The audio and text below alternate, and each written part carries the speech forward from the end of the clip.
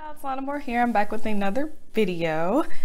Hello, Sunshine Squad. Welcome. I know, I haven't been here in a minute, and I just want to say welcome to the new Sunshiners who joined us over the 2 months that I've been gone. Yes, welcome to the channel. So today's look is going to be a makeup tutorial. I know I have not filmed a look. I feel like a makeup tutorial in I mean, you could say 2 months, but then the look that I posted 2 months ago wasn't really that like this. I feel like I haven't recorded something like this since like 2020. So I'm in the summer blues, as you see, and I wanted to use my Lisa Frank palette that I had got a month ago.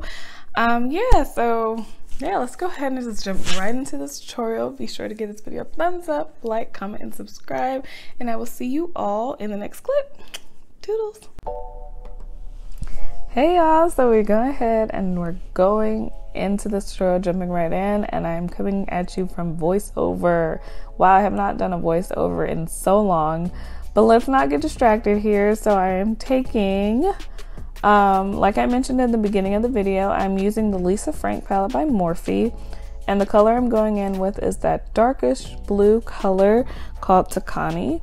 In the palette, I am taking it on the e.l.f. blending brush, and then I use my Jessup blending brush just to kind of deepen it up first. And then I am now taking the color Angel Kitty to also blend in the crease, so it's just a seamless blend when I top it off with that, going in with that Angel Kitty color again afterwards. And then this part that you see me kind of panicking because I realized I forgot to prime my lids. So I just went ahead and added that primer so that the blue could pop, because I really wanted that blue to be the showcase of this look. To be honest with you, I wanted to make it pop. I wanted it to be bright. I was just feeling very bright this day. So yes, definitely. And like I said, I'm going in with that Angel Kitty color on a flat brush. I think that's a flat concealer brush. I'm not sure I have that brush. I got that brush years ago, so I really do not remember what the brush name is. But obviously use a brush that's similar to the one I'm using, yes. But I do know that one is the e.l.f. blending brush. So yes, I do know that one. Also, you saw me flash a photo of the look I was doing. It's actually a look I created years ago, like way years ago. If you guys remember when my channel was the fashion makeup chick, yeah, that's when I created that look. I created it using, I think, the BH Cosmetics, I think it was the Take Me to Brazil palette, and it was more of a pastel blue color because I originally thought of the look for the springtime, and I was thinking spring, pastels, you know, pastel yellows and things like that. And then I'm like, no, I want something bright. You can still honestly rock this look in the springtime, especially if you want to have those like bright colors, or you can rock it in the spring, the summer, I mean. So it's just honestly up to you. And I'm referencing the photo as I do the look. So now I'm taking the Kiss Lash and Liner Glue. Yes, I am applying that on my eyelid. You can see me here, and also the next clip you're gonna see me apply the lashes right away.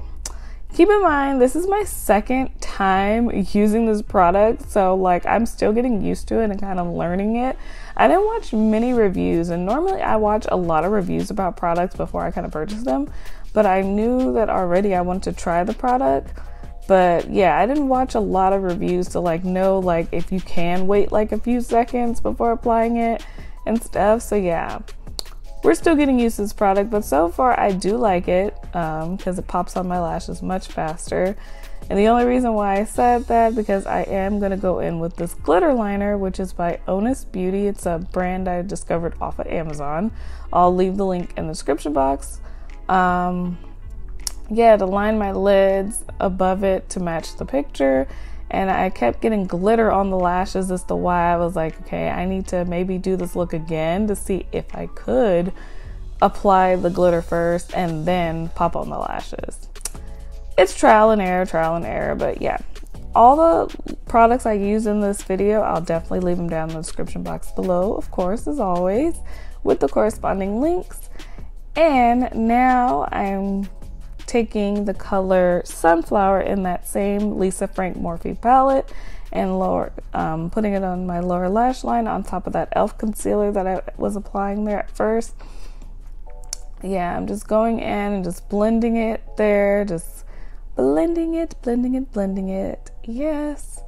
I really love how this look came out, to be honest with you.